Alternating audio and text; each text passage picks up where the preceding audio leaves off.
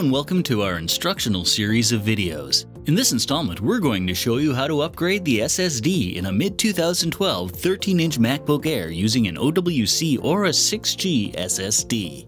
We've already gathered our materials, shut down the MacBook Air, and have placed it on a soft static-free surface. We're now ready to begin.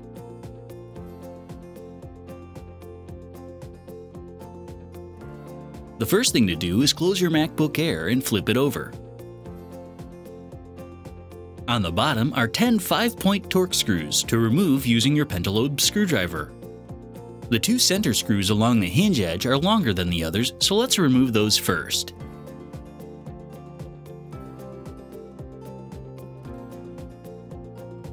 Then, remove the remaining 8 screws.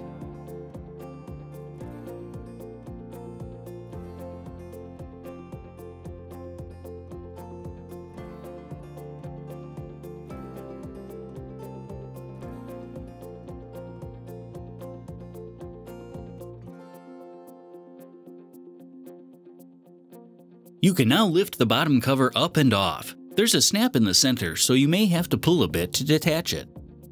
The SSD module is located here.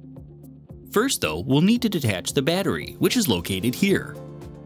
To detach the battery, simply pull back on this plastic tab until the connector comes free. To remove the SSD module, you'll first need to remove the single Torx T5 screw holding the end in.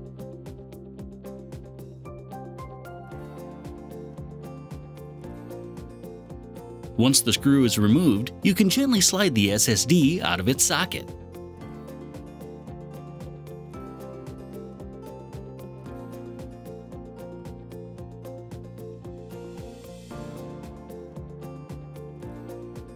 The notch on the Aura 6G SSD corresponds with the pin in the socket. Simply line the two up and slide the Aura into the socket until it's fully seated. Then, lay the Aura flat and secure it in place with the Torx T5 screw.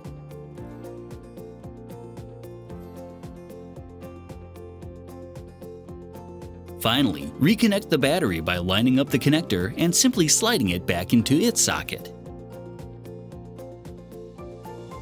You can now set the bottom cover back into place and press down near the center to re-engage the clip that helps hold the cover on.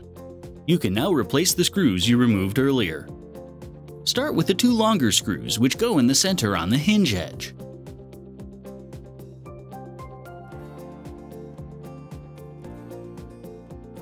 Then replace the remaining 8 screws.